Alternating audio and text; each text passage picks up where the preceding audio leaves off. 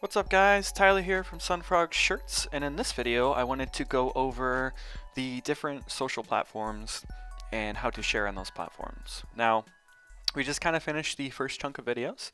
If you haven't seen those, then definitely go back and check out the first 5 videos, as those videos are where we familiarized ourselves with the SunFrog platform, the different features we have, how to design your own shirts, or how to find designs that you can promote. And now the next step, the next part of this, is sharing those designs to get people to visit our site, those designs, and to purchase. And on the purchase of those goods is how you make your commission. So in order to get them here, we have to be able to put those designs and our links in places that people are spending a lot of time already. So the best place to do this, since most of society now spends a ton of time on their phones, on social media, is to actually share those products on those platforms that people are on. These are platforms like Facebook, like Pinterest, like Twitter, like Instagram, like YouTube, Google to a little extent. These are where people's attention are mostly.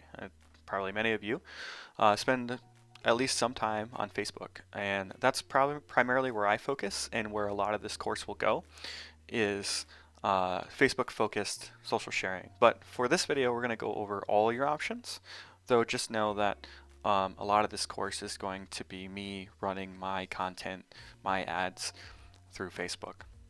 I just feel like it's in the best place, at the best price, the best return of the other platforms out there. So that's primarily where my experience is and where I've made my money, is on Facebook marketing.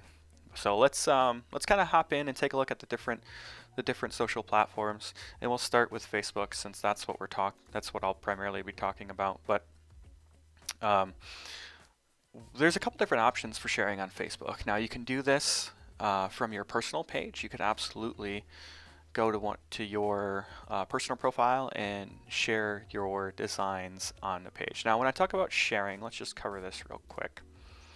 I already had a link generated actually. When I talk about sharing, what I'm talking about is grabbing one of our designs or your own design, and making sure this ID is on the back of the design before sharing the link. That's very important. That's how we're going to determine that it's you that sent the traffic and not somebody else, and make sure that you get credit for the sale of this or anything the customer purchases once they get to our site.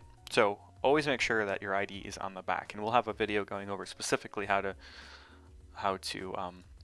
generate these links in some different ways, but I will stress probably in multiple videos, always make sure that is on the back of your URL.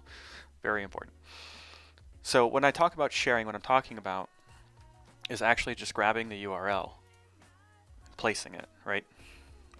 So when I say sharing, this is what I mean. Now the process is a little bit different on some of the other platforms, and you kind of have to probably play around and tweak how you're sharing on those different platforms to get it to work properly. But that's the basic concept. So when I say share, think posting link on social platform and that type of thing.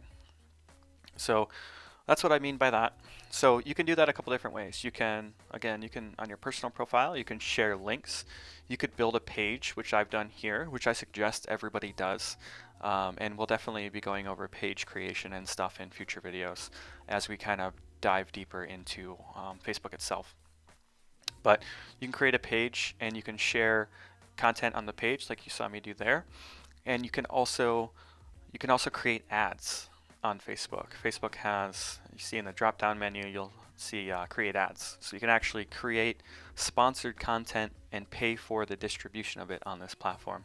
And the cool thing about it is you can actually target people based on specific demographics and interests and things like that. So you could like target people who like dogs or cows or video games or those types of things. So it's really good for pairing our products with interests, because we have so many unique designs. We kind of have a product that pairs up with any one of those interest groups. And that's where a lot of our affiliates do, and that's where they find success, is in pairing product with interest. So that's kind of This is the primary platform we're going to jump in, but let's just go ahead and take a look at some of the others, because maybe there's some of you already on Pinterest, already on Instagram, already on YouTube. They're looking for a way to monetize your following on those platforms. So let's just real briefly, we'll hop into Pinterest next. And you'll see this is the basic format of Pinterest. And if you guys have like more in-depth questions on any of these platforms that I'm going to go through today, do check out the SunFrog Academy, because we have people that focus primarily on these platforms. And they're going to be able to better serve you in your questions about these platforms than I will be able to. So do keep in mind, we do have SunFrog Academy, and we have some great resources on there already for some of these other social platforms. So always keep a lookout for that content if these are your primary platforms, because those people are going to be able to really help you hone in and tailor your conversion and those type of things on these platforms. But just a broad overview on Pinterest, the general idea is to actually share one of our products on the page in the form of a pin. So you would actually grab a shirt image, and you would pin it on the page like this, and then you could basically what you do when you create a pin is you're going to put a link in the pin itself, so that when people click on the pin, they're going to go to our website and get to the actual product itself. Now, Pinterest isn't as friendly in affiliate marketing as, say, Facebook is. But there is a paid option on Pinterest as well called promoted pins. Yeah, you'll find it here if your account is set up for it. You can create ads on Pinterest as well. Basically what you do on Pinterest is your keyword bidding. So you're bidding on the types of things people are looking for. So like dogs, for example. If I was to search dogs and I wanted to create an ad for this, I would be setting up a promoted pin. I would be saying I want to spend 40, 50, 60 cents per click. And then it goes to auction, and then if you have the highest bid, your pin would show up kind of in these top rows here for that search term. And the way you do that is by going to business.pinterest.com, and you can set up your current account or create a new one to become a business account, and then you'll be able to run promoted pins and things like that. Now this is only for people with a US-based payment source. So if you're a marketer from outside the US and don't have access to a US-based payment source, then you can pretty much rule out Pinterest, because you're not going to be able to use it, at least yet. They haven't changed the policies or guidelines on that yet. So the next one we're going to go over real briefly is Google. Everyone knows it. It's the top traffic site, I believe, or at least top 5 in the world. And you can actually promote stuff on Google. Now there's some different ways to do it. We're not really going to jump into it because it's a little bit technical, but one of the ways is through SEO. It's kind of a buzzword. It gets thrown a lot in the industry, but what the general idea behind SEO is, for anybody running a blog or a website or something like that, the idea is doing things on your website that will optimize its ranking on the Google pages. So when people search for particular subject matters, you're tagging your content, and so that it will get served up when people search on Google. So that's a way you can do it organically. Google also has what's called Google AdWords, adwords.google.com, where it's very similar to that Pinterest model, where you're bidding on keyword terms. Now there's a couple problems with Google. One, they don't really like affiliate marketing. It's very difficult to affiliate market on Google. The other is that Google's cost is astronomical compared to Facebook. The amount of money you have to spend to get to bid on a term like dog, wine, makeup, sometimes $13, $14, $20+ per click on some of this stuff. So as a new marketer and someone really just testing terms and designs and content, like Google's probably not the place you want to start, because the cost of the buy-in, the cost to convert is so much higher than it is on some of the other platforms. So I would actually steer clear of Google unless you're already bidding in that space and kind of know how to work around kind of their dislike of affiliate marketing. So that one's kind of off the table. The next one we want to look at is Twitter. So I'm sure a lot of you are familiar with Twitter as well. Twitter is another platform that you can promote content on, and they're a lot more friendly with affiliate marketing than the Google or even Pinterest are. So Twitter is actually a pretty good option for social sharing designs, and Twitter actually has its own set of ads as well. And Twitter's been kind of scaling up the different tools and stuff they have. Now they're still nowhere near what Facebook has, but they're getting better. Their analytics are definitely, their analytics, the tools they have, they're all like I would say second best in the space right now. So if you're trying Facebook and you want to try something else, or if you're already on Twitter and have a good following on Twitter already, this is probably a good option for you to at least try here. And it's a pretty similar auction bid structure as Pinterest and Google, but they are playing around a little bit more with interest targeting and a little bit more of a unique style where you're actually like promoting a group of tweets rather than individuals, so you can kind of like test different products and see which ones are working. And kind of the difference between like Twitter and Facebook is that Twitter actually is kind of more like I'll kind of paint you a picture here. If you like look at Facebook's ad traffic, or coming from the other side here, if you look at Facebook's like ad growth over time, it kind of looks like this. It's a very slow and steady growth, and then kind of levels off and just kind of stays at that particular level. But if you look at like your reach on Twitter, it's a lot different. At least it was when I was testing, where your curve is basically like vertical and then it just drops immediately. So Twitter's good for like short bursts.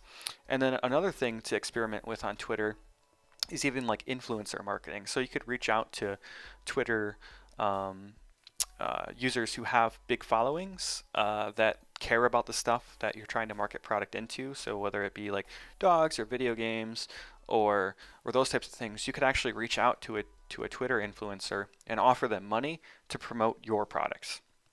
So that's a different option that kind of exists on this platform, and also on Instagram. And we'll just cover Instagram real quick because it kind of piggybacks off that influencer marketing. Instagram's also a potential influencer marketing platform. You can do kind of the same thing on here. So as you can see, and most of what you're going to get from Instagram is on mobile, so I would advise checking it out on mobile. But as you can see, like Instagram's almost all photo-driven content, but you can actually run ads on Instagram as well through Facebook, because Facebook actually owns Instagram. You can set up an ad on Facebook and actually have the ad also serve on Instagram, so you can kind of hit both platforms. And if you really want to promote on Instagram, I suggest either partnering with an influencer that can drive traffic to your stuff for you, or running an ad through Facebook on Instagram. Other than that, it's pretty difficult because Instagram doesn't really like affiliate marketing either, unless you're going through a Facebook ad, and they've been known to strip out links even in chat and bios and things like that. So those are kind of your two options for sharing on Instagram. YouTube is another social platform. Here you'll see I'm on my channel where I actually have these Academy videos as I'm uploading as I shoot them. And kind of the way that you would go about promoting on YouTube. Now, there are some people who place links in annotations over videos. As of, I think, May 17th or something, roughly, YouTube's going to be changing that, so you're not going to be able to outbound link through annotation unless it's to the front page of a website. So that's going to kind of go away, so I won't really touch on that. But kind of the primary ways is if we click into a video here, you're going to see you have a description of the video where you could share a link. You could also share a link in comments. And then if we go back out to the front page again, you'll see that there are these buttons here. And these are all customizable as well. So we're not going to jump too much into that, but you can change these icons and where those links go. So you could even set up a store on the icons up here. And YouTube users are familiar enough with the navigation and stuff that they know there's these buttons up here. And if you call out merchandise links and stuff like that in your banner, you can kind of direct people to get to your stores and that type of thing. So there is opportunity on YouTube, though your focus on YouTube is more branding and content and getting people to know who you are and getting them to buy into what you believe and your set of values and what you're doing and that type of thing, and then kind of like adding in the merchandise as like an upsell to money they may donate to you anyways, because this platform, as well as like there's some other platforms out there like this, that are kind of donation focused, so like YouTube, Twitch, Beam, those types of things where people will actually like give money for entertainment value. I mean, it's pretty similar to like the cable model, but people have more disposable income as they're moving away from those types of things. But we're getting off on a tangent, so I won't go too far into that. But you can share links in your description, in your comments, and then with these icon buttons as well. So let's go ahead and hop back to the dashboard. So in this video, we went over the different social sharing options that you have and kind of how to tweak and tailor and use those platforms to promote, share, and drive traffic to your products to ultimately get people to convert and those types of things. So like I said, as we move forward with this video series, we're going to jump in kind of headfirst to Facebook and kind of show you A to B what it looks like to get set up on that platform and how to promote your designs, how to create ads, how to get people to actually engage with your stuff, how to tell whether it's working or not. So that will be our focus moving forward. So thank you so much for watching, guys, and as always, we will see you in the next video.